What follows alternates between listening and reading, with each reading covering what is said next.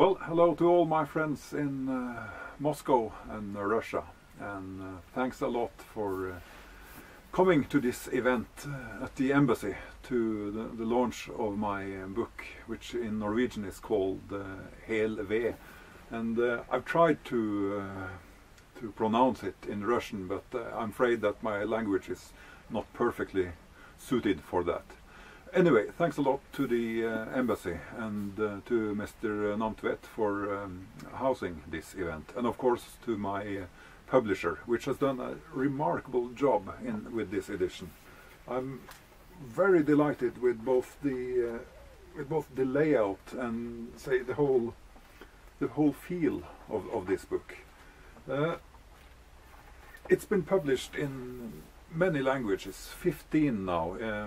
In addition to Norwegian, but I must say that the substance and feeling of this edition really stands out. I'm really delighted with it, and it's a treat for me to see this edition, because it started out as a very small and humble project, where I almost thought that this book wouldn't sell nearly anything, and I was absolutely certain that it would have no market outside Norway. It started out with a phone call from a friend of mine at a publisher, and he wanted like a funny book with mostly with pictures showing the rural Norwegian countryside. And he wanted it to be a quite funny book, one that perhaps made a bit joke of the strange Norwegians with their enormous wood piles, which I'm one of them, of course, as you can see. But I let the thought mature a bit and grow in me, and I found that this subject was so much deeper than we thought on the surface, and the first time that I really discovered the depth of this subject was when I had a new neighbor, an old man, and he had a lung disease, so he'd been inside the whole winter. But when spring came, he went out and he started chopping wood. And the first year I was really afraid of him, because I thought, oh, he's gonna fall over any minute now, because he was so sick.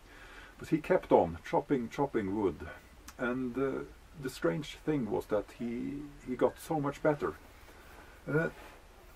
And when spring came, he was almost 20 years younger, and standing there with this enormous wood pile, very proud of it.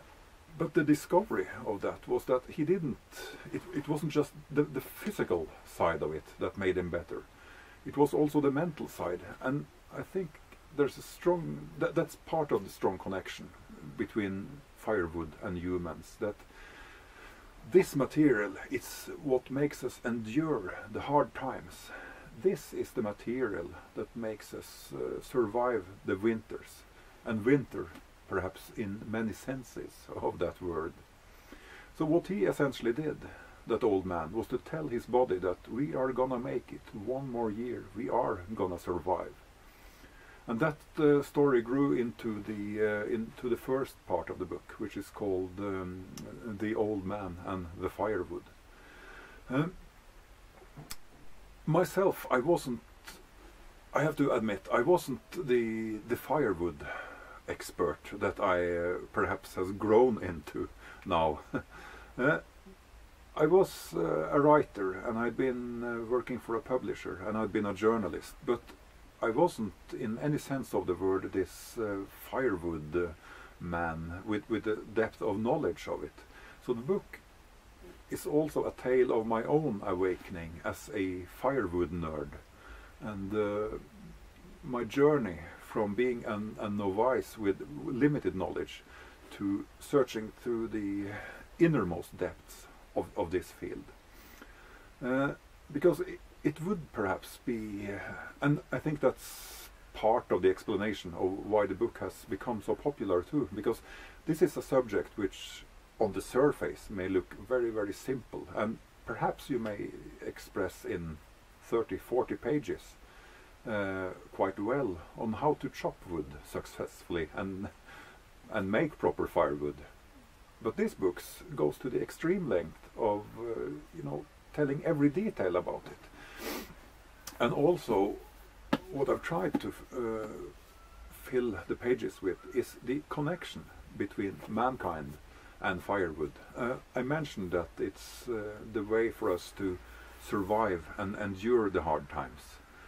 And I believe it is profoundly so that there's a connection between mankind and firewood. Because if you look back, far back, it was mankind's oldest energy. And it's been with us for thousands of years. Coal, gas, electricity, nuclear power, that's just in the last few minutes of human existence. Throughout all ages, firewood has been what we have relied on. And I think that has made a bond and a connection between mankind and firewood. So the book goes in quite extreme lengths at talking about this, both this connection between us and the firewood, and it's a practical guide. First and foremost, it's a practical guide on how to chop wood, how to stack it, how to dry it properly, how to ensure and check that you have the best quality firewood.